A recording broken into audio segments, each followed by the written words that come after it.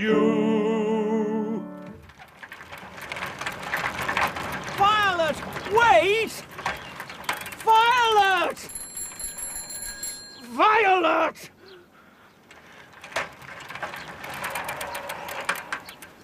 I thought you said you could keep up. You're doing this deliberately, aren't you? Am I? It's some sort of test. I take it I failed. Never mind, I'll still marry you, probably. What's that supposed to mean? Cyril, really? It's not something to joke about. What's brought this on? I don't want to leave you alone. Well, this is a change of tune. What happened to it's only 7 months, it's only Coventry? When I get back, they're going to double my salary? Have I convinced you that money doesn't matter at last? Money does matter. I want you to swear you'll be faithful. What? I think you heard me. Cyril Morton, this is not the Dark Ages. I mean it. If I thought you'd been looking at another man, I'd... What? What would you do?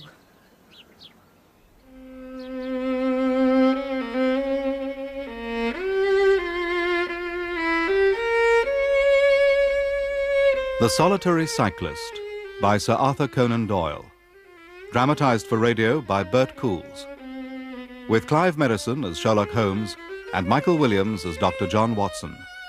And featuring Denis Quilley as Bob Carruthers and Susannah Harker as Violet Smith. The Solitary Cyclist.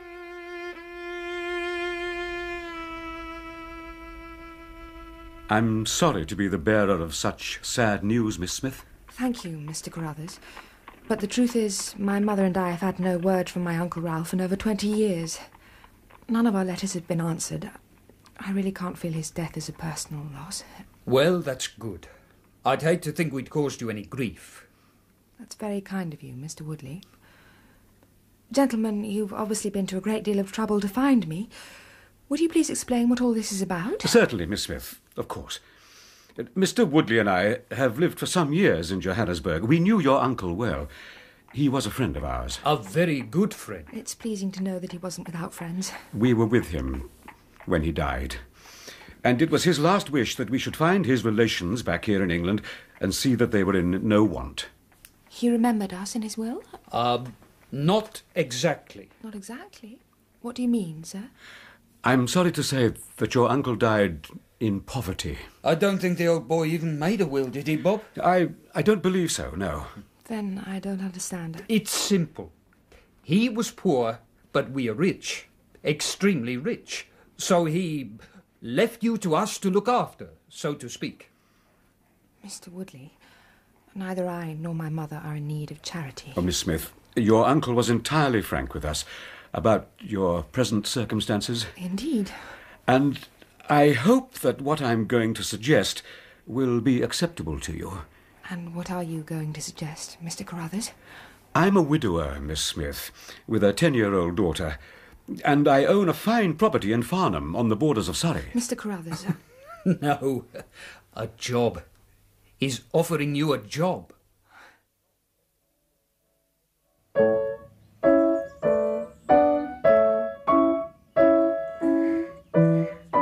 That's good, Catherine.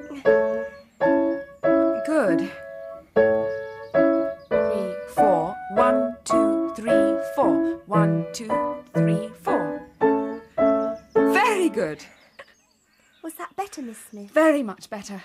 Is it good enough to play to Papa? Oh, I think so. Good. I like it here. What, in England? Do you? Better than Africa? Africa's horrid. People die there.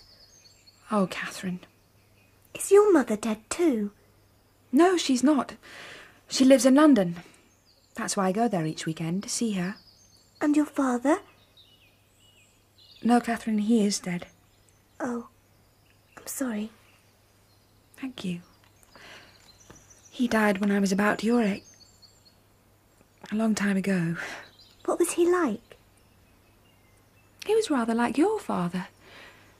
He was tall and handsome and kind. He taught me the piano.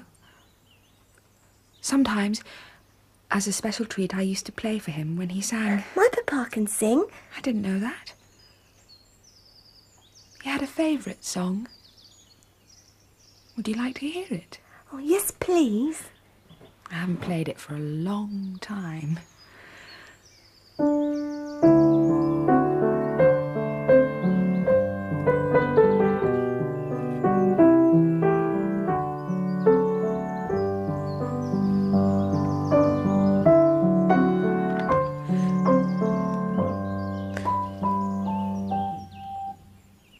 That's lovely. And sad, all at the same time. Yes. Now, come along. You play your piece again, or your father will think I'm not doing my job. All right.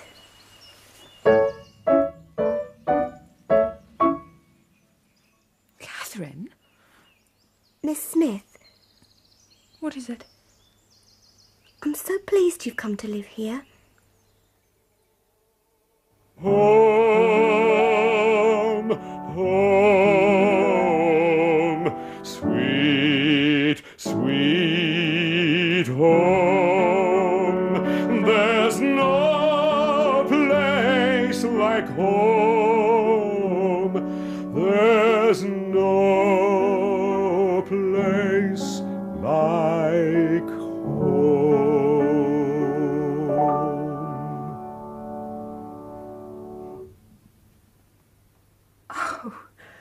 But that was splendid. Only your contribution. Mine was a trifle rusty, I'm afraid. You're not doing yourself justice, Mr. Carruthers. You have a lovely voice. Oh. It's easy to see where Catherine gets her musical talent. Thank you, Miss Smith. It's no more than the truth. The change in Catherine these last weeks has been remarkable. I can't thank you enough for accepting this position. She's very talented. Talent is useless without a teacher sensitive and caring enough to develop it properly. Thank you, sir. Shall we try another? I should enjoy that. You don't regret coming here, I hope? Why, no, certainly not. Surely I hadn't given the impression... No, of course not. Forgive me.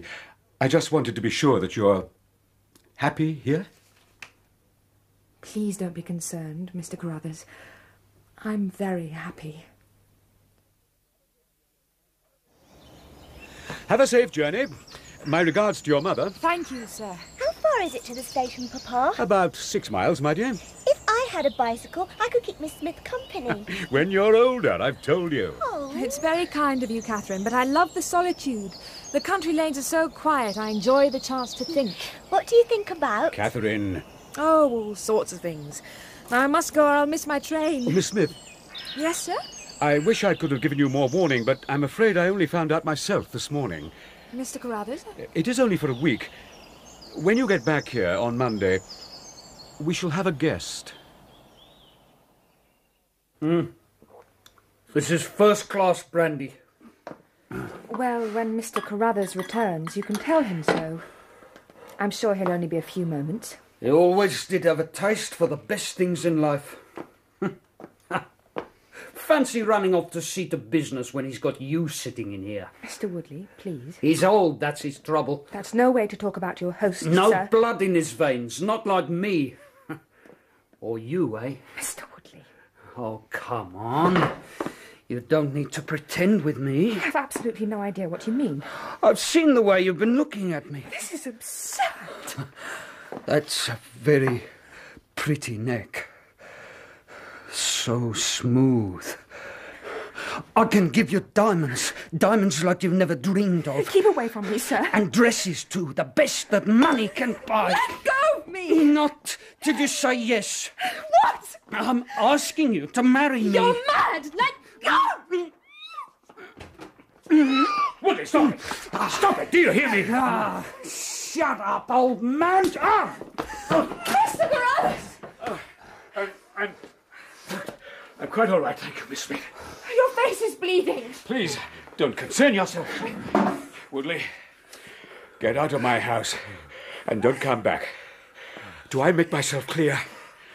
Oh, perfectly clear. Goodbye, Miss Smith. And think about what I said. I don't take no for an answer.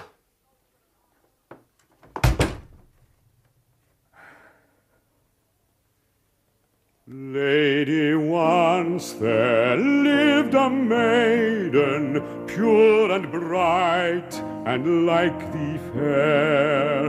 But he wooed and won her, filled her gentle heart with care. Ah, Miss Smith, good morning. Did you have a pleasant trip down? No, Mr. Carruthers, I did not. What's wrong? I'm sorry. I didn't mean to be rude. I'm a little angry, that's all. Angry?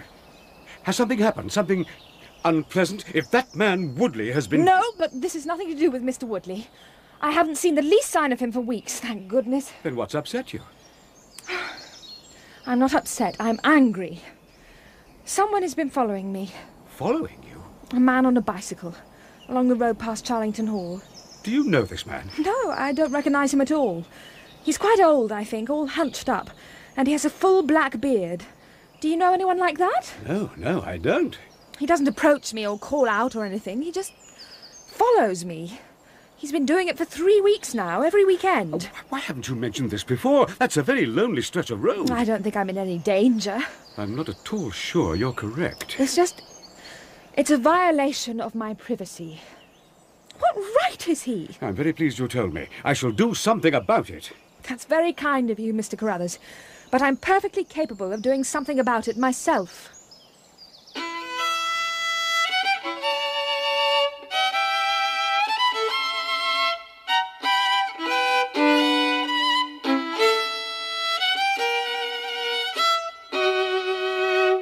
My dear Miss Smith, I'm extremely busy at present. Mr. Holmes, I am in need of your help. I'm engaged in a case of the utmost importance. It requires my undivided attention. All I ask is that you hear my story and give your advice. No, I'm sorry, but it's quite impossible. 15 minutes of your time.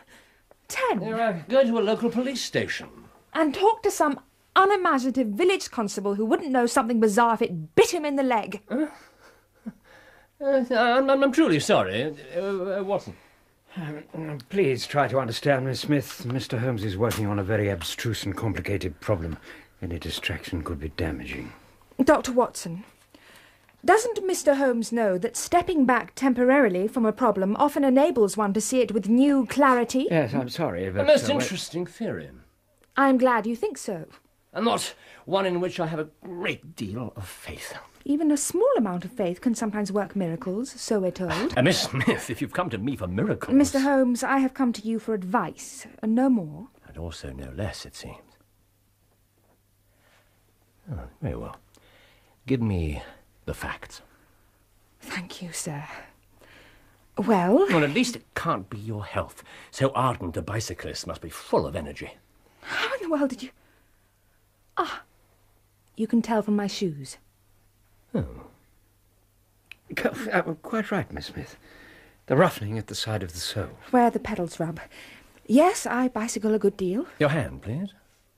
Mr. Holmes? It is my business. Yes, I thought for a moment that your profession was typewriting, but of course, no, it's obviously music. These spatulate finger ends are common to both.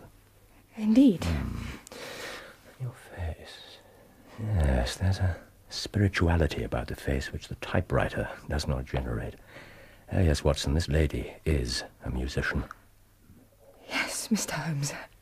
I teach music. Yes, in the country, from your complexion. Near Farnham. Yeah? Oh, the Surrey border. That's a beautiful neighbourhood. And full of the most interesting associations. It was near there that we arrested Archie Stamford, the forger. You remember, Watson? Yes, I do. So, Miss Violet Smith, what exactly has happened to you near Farnham on the borders of Surrey? Then he heeded not her weeping, nor cared he her life to save. Soon she perished, now she's sleeping in the cold and silent grave. This morning, as I cycled to Farnham Station, he was there again. So I laid a trap for him. Good for you. The road is mostly straight, but there's one sharp bend. I pedalled round it very fast, then stopped.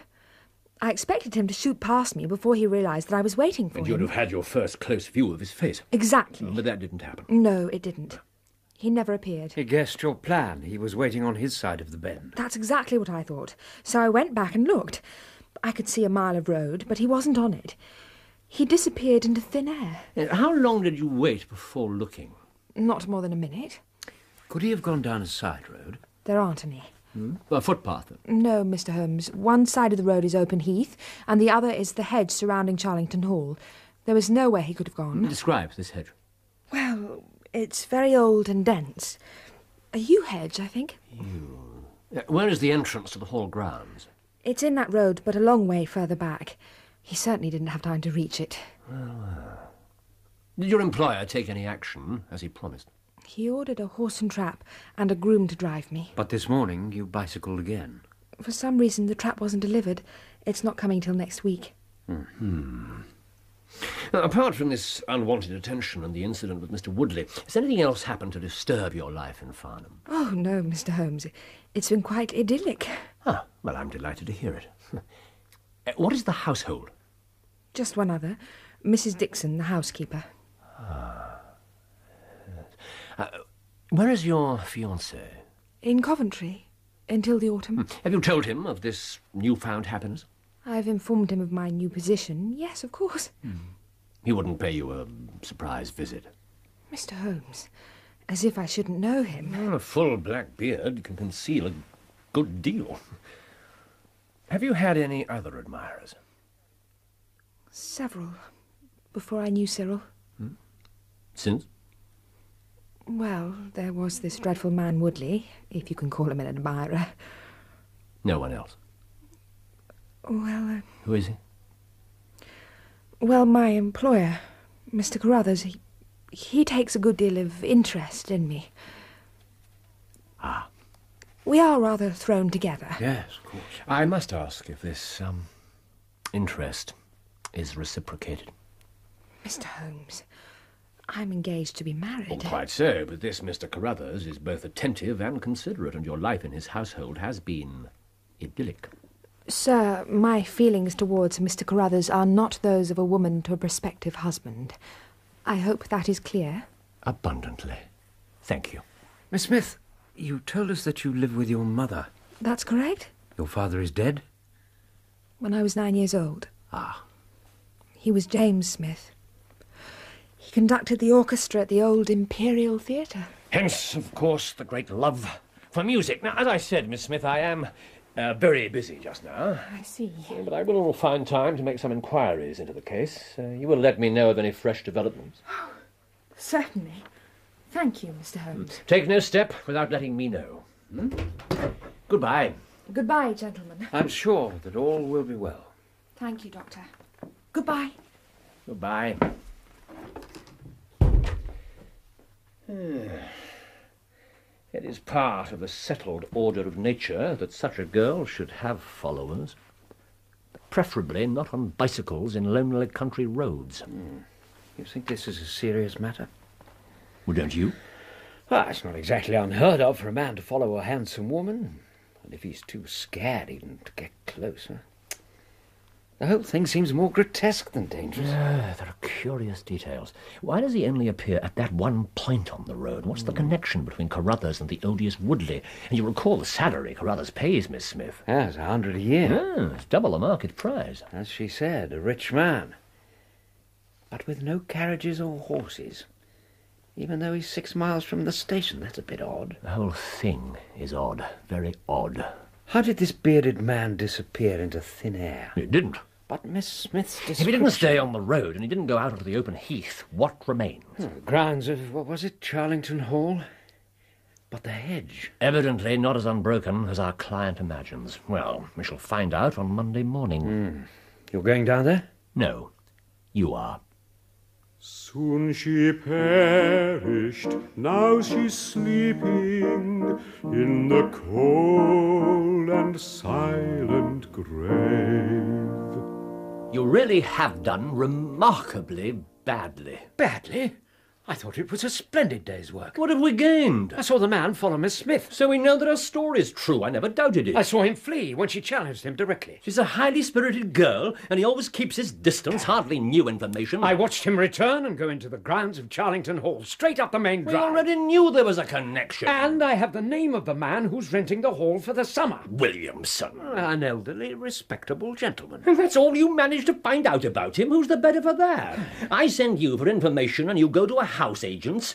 Oh, you couldn't have come up against a more effective wall of professional silence if you'd gone to a lawyer or a doctor. This is ridiculous. What should I have done, for God's Hidden sake? in the hedge, not on the heath. You'd have been close enough to see his face, and then visited the nearest public house. That's the centre of country gossip. Oh, they would have given you the name of everyone at the hall, from the master to the scullery maid. Oh, remarkably badly. The thirst that from the soul doth rise doth ask a drink divine. But might I of Jove's nectar sup, I would not change for thine.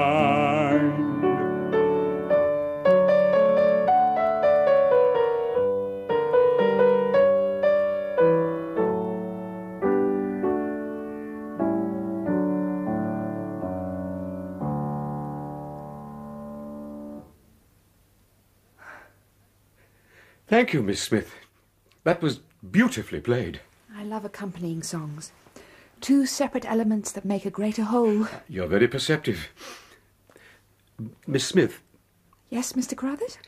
I have something... Miss Smith, would you do me the great honour of becoming my wife? Mr. Carruthers... I believe you know how I feel towards you. Yes, I do. Dare I hope that you return those feelings? Sir, my promise is already given. You know that. Engagements can be broken. Affections can change. Miss Smith, Violet, promise me at least that you'll consider my proposal. It would be wrong of me to give you that promise. I'm so sorry. I must say no. Ah, look at this. From Miss Smith. He's appeared again. I've already told you that. I was watching, you may remember, even if it was from the wrong place. Look at the postscript. Oh, yeah. I see what you mean. You can understand that The situation is a little strained. Yeah, I say that's probably something of an understatement. She certainly seems to be getting into deep waters. This is nothing to do with the case, though, surely. No? I shall be back this evening. Where are you going? I feel like a quiet, peaceful day in the country. All right, that's it. I've had enough of you, Woodley. Mr. Woodley to the likes of you. I think not. No gentleman strikes with the back of his hand. Are you all right, sir? Yes, perfectly, thank you, landlord. Would you like me to call a constable? Thank you. I believe I can cope by myself. Who are you? You didn't know I was back there, did you? I heard you. What do you mean asking all these bloody questions? No gentleman uses such language in a respectable house. If your hearing's that good, you'll have heard that you're not welcome here. I'll show you who's not welcome. You see, Woodley, you're nothing but a ruffian. You cocksure bastard! A gentleman learns his lessons. Stand still and take it like a bloody man! I've told you once about that language. I'll rip you apart with my bare hands! A gentleman uses his fists. Barney, fetch the cart. Let's get rid of this mess. Oh! Sorry. Keep still. It was delicious, Watson, delicious. Mm-hmm. I get so little exercise. It's always a treat. It's a good job you've kept up the boxing. Yeah. Yeah. Thank you. Well, it seems I owe you an apology. What on earth for? Well, however enjoyable it may have been, my day on the Surrey border hasn't been much more profitable than your own. Oh, I don't know about that. You found out that this Williamson's a clergyman. Yes, and most of the landlord's other comments painted him as distinctly unecclesiastical. There's been some right goings-on at the Hall, sir. Some of his visitors, they're a warm lot, sir, a very warm lot. Yes, especially your friend Woodley. I didn't think he'd be far away. There's a link between Woodley and Carruthers that lies at the heart of all this. Sooner or later, it'll come to light. Good. Very good. Watch the rhythm, Catherine. 1, 2, 3, 4. 1, 2, 3, 4. That's it.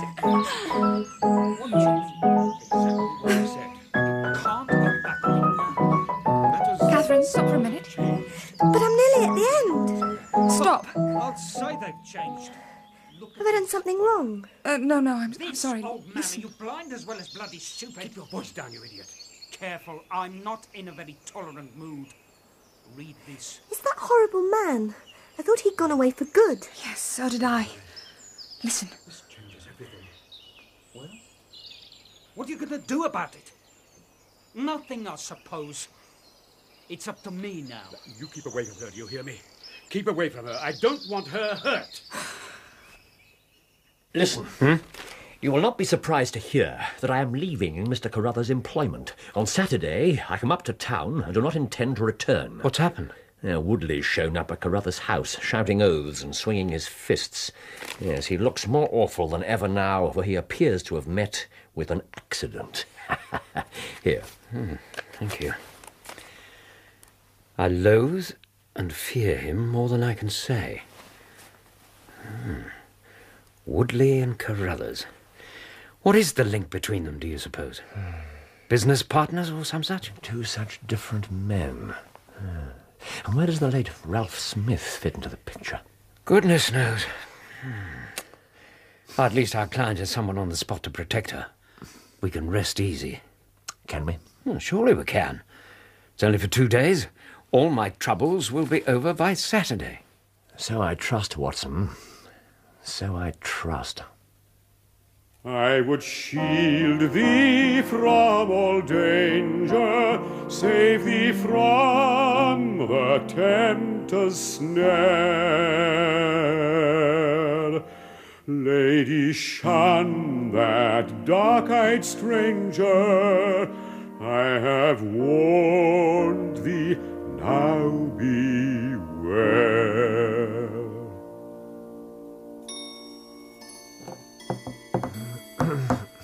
Oh, for heaven's sake. In a couple of hours, she will have turned her back on the whole business forever. Relax.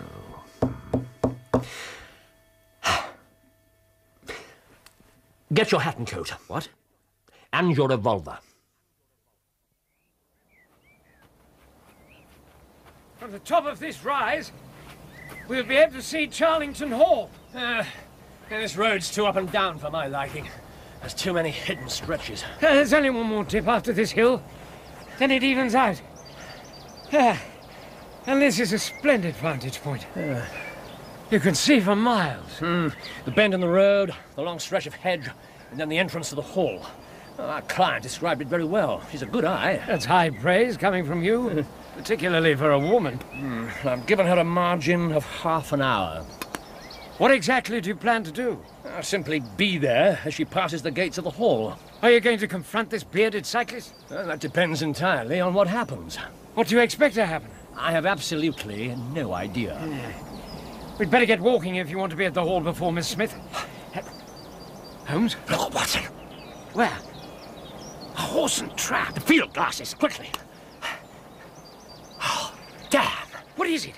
That trap has a bicycle slung on the back. It's her. Already? She must be taking an earlier train. Fool, I should have allowed for that. Come on. Oh, damn this road. I can't see the trap. It's only For a moment. There! Here it comes! And nobody on it. But too late. It's abduction and heaven knows what else. Wait here! For God's sake, be careful! Oh, Holmes! Stop it, Watson! We need it! Whoa! Whoa there! Whoa! That's it. That's the way. Easy, easy. Good man. Well done. Now, quickly. Turn it round. Right. Come on, boy. Here we go. That's it. Are you hurt? No, nothing that matters. They must have been hiding by the gates of the hall. Now, good. Now, come on. Back to the gates. Let's see if I can repair the consequences of my own blundering. On there! On! They can't have got far with her. When we get to the gates, we'll have a clear view right up to the hall. We should be able to see them. Here we are. Hold on for the turn! Whoa!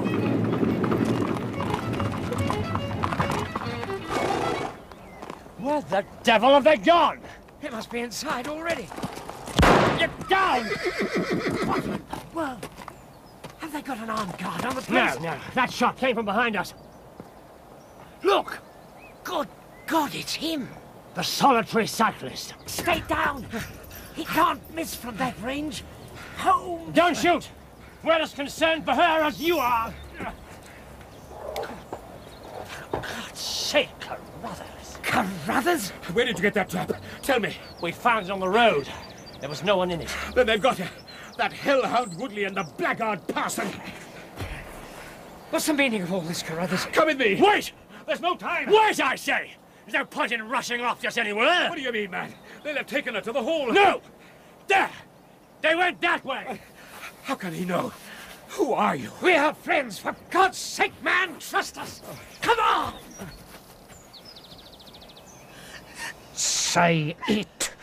For pity's sake, hurry. I tell you that was a gunshot. Shut up, you drunken old fool! Say it. Say it. Ah, you little bitch! Through here! Wait! Stop! What's the matter? There's no time. Watson, look here. It's Peter, my groom. He was driving the trap. Have they killed him? No. He's still alive. Or does he need immediate help? I don't think so, no. Then let him lie. This way! I must have the proper response. You have it.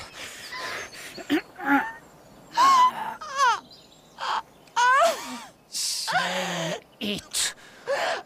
I do. I pronounce that you be man and wife together. What God hath joined, let no man put asunder. Now, for the love of heaven, let's get out of here. Release that woman! What the hell are you doing here? Who are your friends? Don't you know me, Woodley? Mr. Carruthers! Going to a fancy dress ball, are you, Bob? Well, the beard suits you. I told you what I'd do if you molested her. I'll see that woman righted if I have to swing for it. You're too late, Carruthers.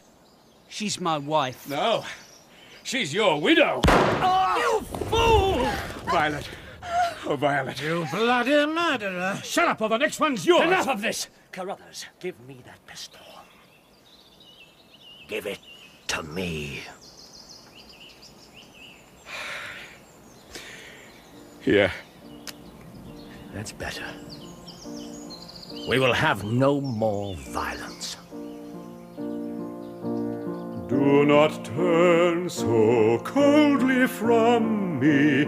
I would only guard thy youth from his stern and withering power. I would only tell the truth. Miss Smith is resting. Her injuries are only superficial. Thank the Lord.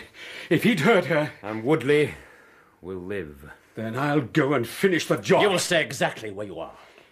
Are you telling me that that girl, that angel, is tied to roaring Jack Woodley for life? You needn't concern yourself about that. I made some inquiries about his reverence here. He has no right to solemnize a marriage. I have been ordained... And also unfrocked. Once a clergyman, always a clergyman. I think not. In any case, a forced marriage is no marriage, but it is a very serious felony, as you'll discover. How much did Woodley hire you for, Williamson? I doubt if it'll recompense you for the jail sentence. I'm saying no more. Very wise of you. As for you, Carruthers, you'd have done better to keep your pistol in your pocket. Perhaps. But it drove me mad to think that that girl was in the power of the greatest bully in South Africa. Yes, Miss Smith told us how you threw him out of the house the first time he molested her. Yes. He knocked me down. I'm even with him on that score anyhow. Then I found out he'd picked up with this outcast parson. They set up housekeeping here at the Hall, right on her road to the station. I kept a close eye on her after that. And them. But why all the deception? Why the disguise? Why didn't you just tell her she was in danger? Because then she would have left me. And I couldn't have borne that. I loved that girl. And even if she couldn't love me, I wanted her in the house. I wanted to see her, hear her voice. You call that love, sir? I call it selfishness. Perhaps the two go together. Anyway, I had to protect her. I knew they were about to make a move. How did you know? Woodley brought me this 2 days ago. Here. The old man is dead. Of course. Ralph Smith. Miss Smith's uncle? But he died months ago. I don't think so. I think that when Woodley and Carruthers left South Africa, Smith was still alive. Alive but fatally ill. Isn't that so, Carruthers? How do you know that? Because this key has unlocked the whole puzzle. That her uncle was dead wasn't the only lie you told Miss Smith, was it? He was alive and he was rich, extremely rich. Unlike you and Woodley, for all your claims. Well... You seem to know it all. I know that only 2 servants and no carriages is not the household of a wealthy man. I deduce that you found out that Ralph Smith's niece was his next of kin, and you came over here and cold-bloodedly hunted her down. Do you mean to say that this whole business was so that they could get their hands on Miss Smith's inheritance? It was Woodley's plan. And God help me, he persuaded me to be a part of it. It's no sort of excuse, gentlemen, but the picture he painted... The money... One of them was to marry her, and the other to have a share of the plunder. Why did Woodley propose to her first, Carruthers? Why not you? We played cards for her. He won. How dare you? Miss Smith, you should be resting. How dare you, sir? Miss Smith, how much did you hear? Mr. Holmes, is Mr. Carruthers going to jail? It's not for me to prejudge the trial. Yes, I think it very likely. What will happen to Catherine, the little girl? The court will make some sort of arrangement. Some sort of arrangement? How could you do it? To her? To your own daughter? How could you do it to me? Greed is a terrible thing, Miss Smith. It's like a disease. It eats away at you, changes you completely. I haven't always been the man you see now. I beg you to believe me. I would have been worthy of you once. You beg me to believe you? Every single thing you've told me has been a lie. Except one. I do love you. Did you truly feel nothing for me at all? I was so happy. I don't think I'd ever been so happy. Not since my father was... How could you make someone so happy and then just snatch it all away? I wish to God I'd never set eyes on you.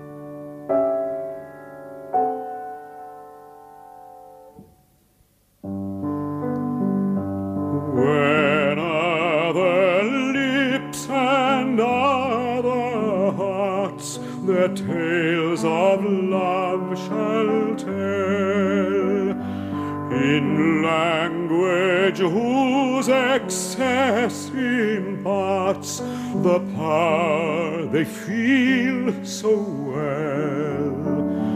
There may perhaps in such a scene some recollection be of days that have as happy been, and you'll remember me, and you'll remember me.